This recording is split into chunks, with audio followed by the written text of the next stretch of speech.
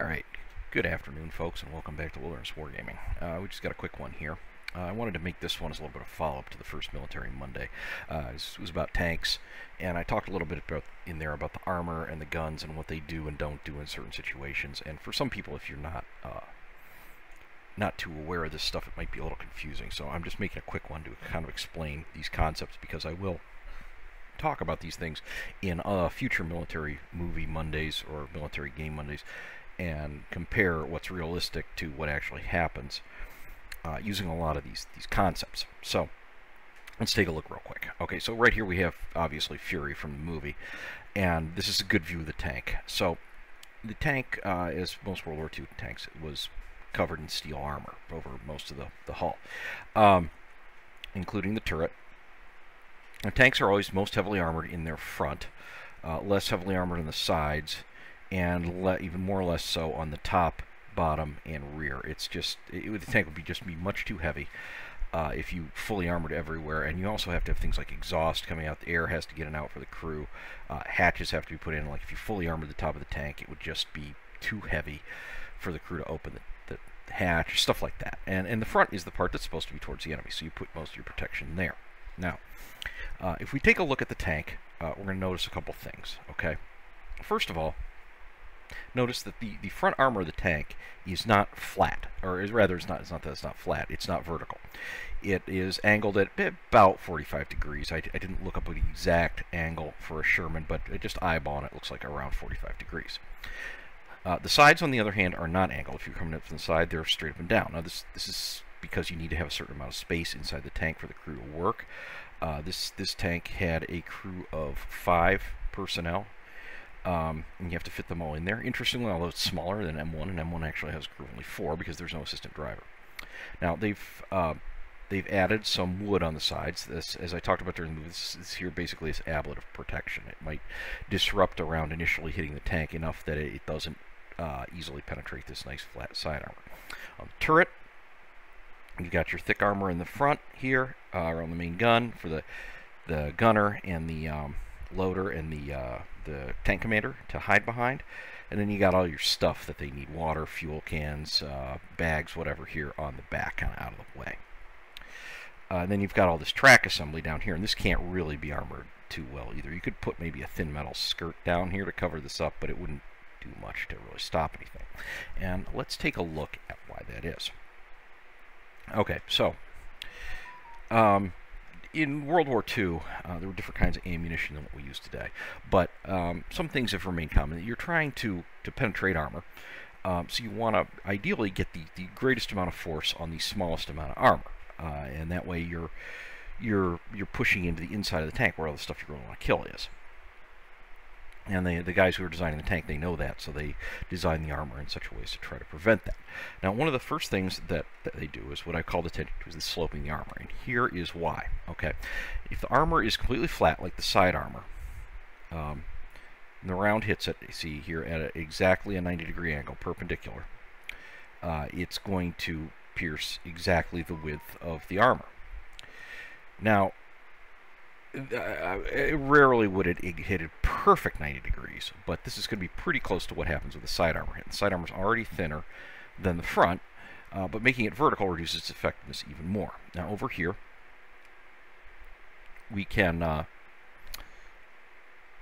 see why sloping the armor on the front increases its thickness. By sloping it, angling it backward, you put more of the armor in the way of the round. If it hits exactly straight on, it will hit and have to go through all this thickness, which can be figured out by this angle X down here, the angle that it's angled at, the sine of that angle. And if you remember your trigonometry from high school, sine is opposite over hypotenuse, and that is going to be a number less than 1. Now, A, the actual thickness of the armor, divided by sine x. And since sine x is less than 1, that division product is actually going to give you a larger number. When you're dividing by a number that is between 0 and 1, and the number that is being divided is larger than 1, you're always going to end up with a larger final product rather than a smaller one. For the more math phobic, just trust me on that. I'm not trying to give a whole math class here, but you can see visually how it's going to result in a larger amount of armor to be penetrated through. Now, there's an additional effect that I didn't cover, and that is the angling of this outer surface. Now, usually the armor was face hardened. The face of the steel was harder than the inner core of it because they could do treatments to it, various kinds, to make this harder. And you think about your typical bullet shape. It's got that rounded, it's called an ogive, that shape that's the front of a bullet or a shell where you have a point and then it rounds backwards. That rounded portion is the ogive. And if you are causing that curved shape to come in contact with the slope, there's a much higher chance that it will just ricochet off, and the armor's thickness won't even be tested. So that's going to offer you considerably greater protection than this completely flat armor right here. This is a very effective technique. I believe on modern tanks like the M1, the sloping is close to 70 degrees from the vertical.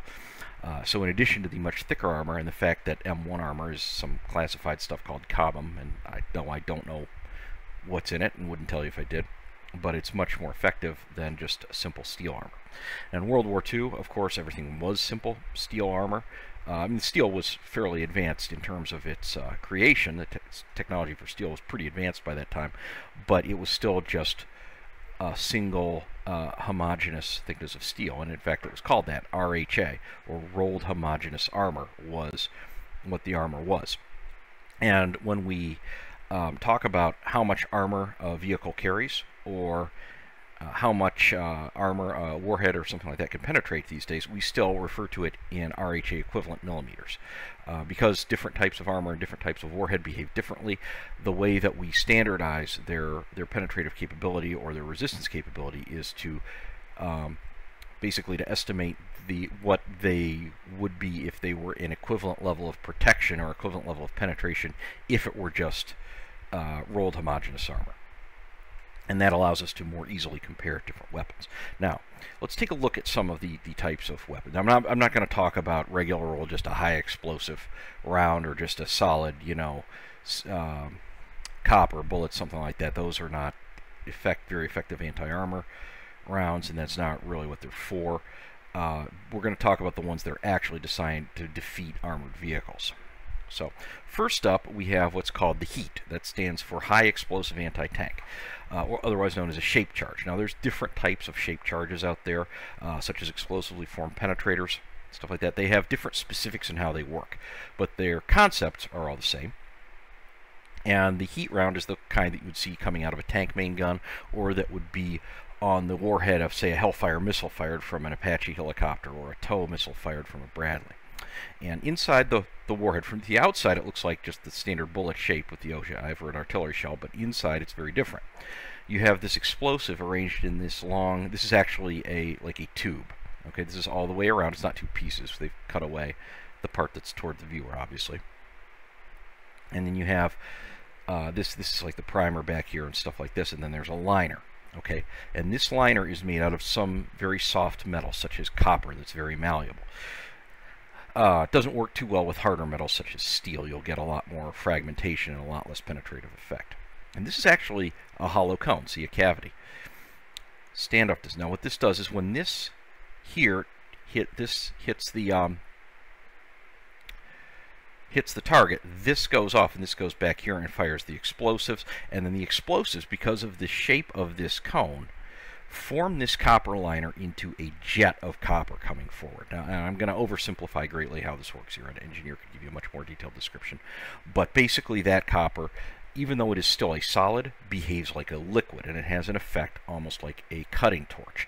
And that jet of copper continuously flowing forward under the force of the explosive acts like a blowtorch to cut through armor. Now, how effective this is depends on a number of factors. The reason for this standoff and this detonation is that this has to be formed at the correct distance from the armor. If you form it too late, the jet will not have enough time to fully form and will be less effective in cutting through the armor. If it's formed too early, it will start to lose force and dissipate. So it needs to be fairly precise in how far away from the armor it detonates. That's the point of this. That's also the point. If you've seen pictures of combat vehicles in the past, such as Strikers with cages around them, the idea is to trigger this early so as to disrupt the warhead. It's because weapons like the RPGs that you see in movies, the shoulder-fired Russian rockets, those use this type of warhead. That's why they have that fat, big front on them. That's why the Panzerfaust in the movie Fury we looked at yesterday had that big fat front.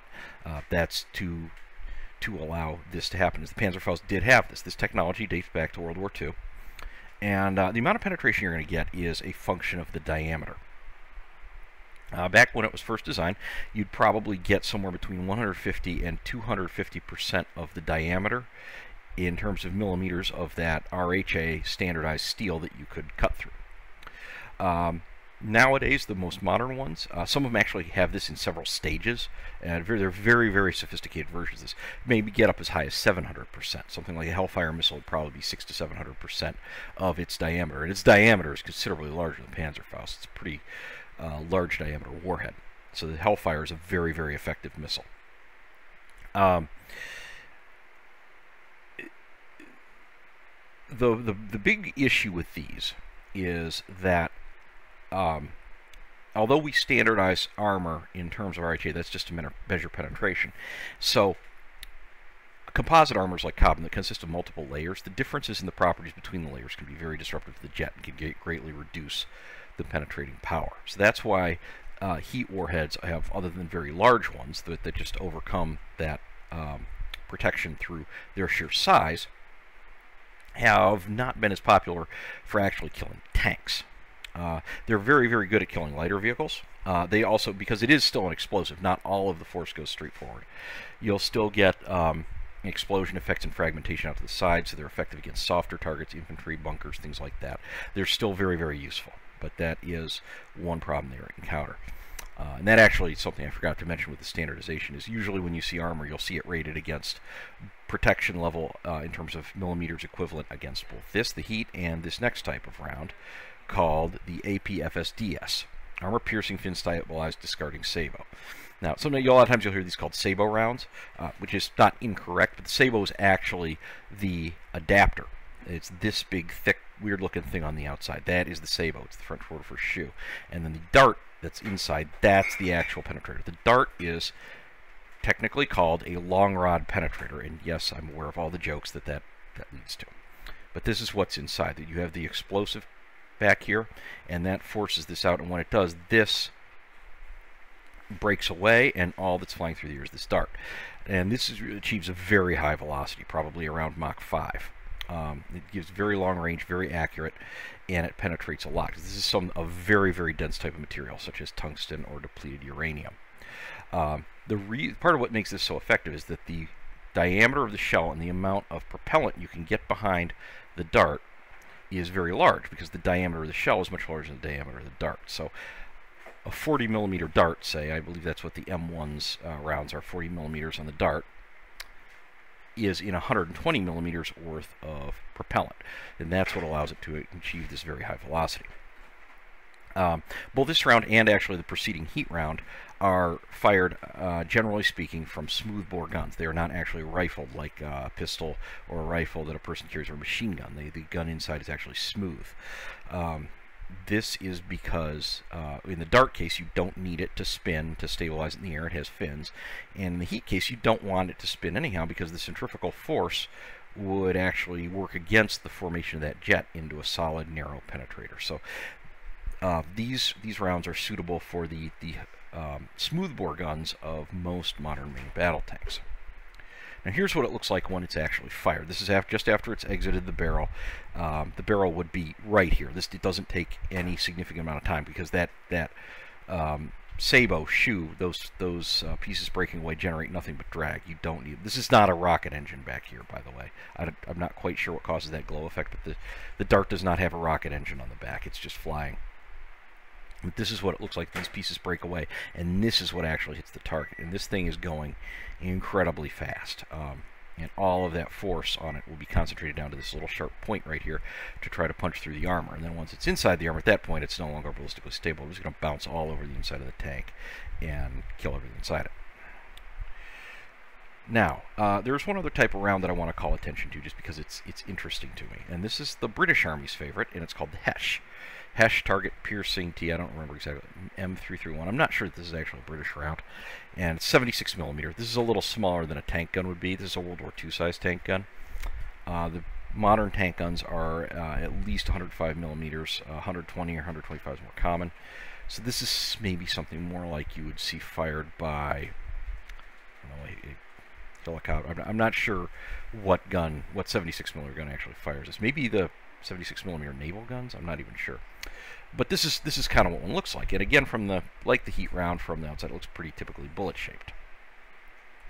Inside, though, it's a different story. The way the squash head works is a little bit different. When it's triggered, its explosive comes forward and it spreads out and makes like a platter on the outside of the armor. And then when it explodes, what it does is it blows the inside of the armor off all over the inside of the vehicle.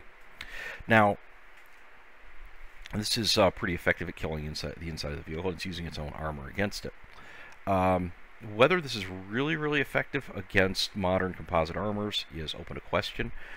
There's assertions out there, you can find them on Wikipedia, that's not, but the British still use this as their main tank round for the Challenger 2. And the Challenger 2 has a rifled gun because of this. This is much more suitable to a rifle gun because in this case you want the centrifugal force to spread it out so that you get this wide platter of explosives on the outside of the armor, and then you get this spalling effect in the other. This effect, by the way, where the armor of the vehicle itself breaks off and goes all over the inside. That's called spalling. That's good if you're trying to kill it. It's bad if you're inside of it. A lot of armored vehicles will have a Kevlar liner bolted on the inside of the armor, and that's the main purpose of that is to stop spalling, to kind of catch the spalling and not let it kill the crew. Or damage the vehicle as badly. Now, whether that's enough to save the vehicle, that's open to question, but hey, if you're inside it, every little bit of protection counts. So anyhow, those are some things we want to remember. Sloping, the concept of rolled homogeneous armor as a standard for millimeters of protection, and that's how we compare and measure things without just guessing. The three main types of real-world penetrator. We have shape charge penetrators, which for anti-tank work are primarily heat, high explosive anti-tank. We have sabot rounds, or armor piercing fin stabilized discarding sabot with the dart. And then we have the Hesh rounds that are the British favorite, high explosive squash head. That is the British standard for armor piercing. Now, these, in science fiction and stuff like that, we'll get other stuff. You'll get particle beams, you'll get plasma, you'll get laser cannons, all kind of exotic stuff that we're not actually using to kill tanks in the real world. And we are going to look at the military aspects of some fictional stuff, and we'll try to work on that. But some of these principles still apply. The thickness of the armor, the sloping, and the need for an equivalent-based measurement to rate things is still very important. So just try to keep those facts in mind anytime you're looking at military entertainment. This is how armor protection actually works, or at least is a very simplified version of it. Anyhow, thanks for watching. Please remember to like, subscribe, comment down below, and click the notifications bell for more great content from Wilderness Wargaming. And we'll see you back here again very soon. Bye.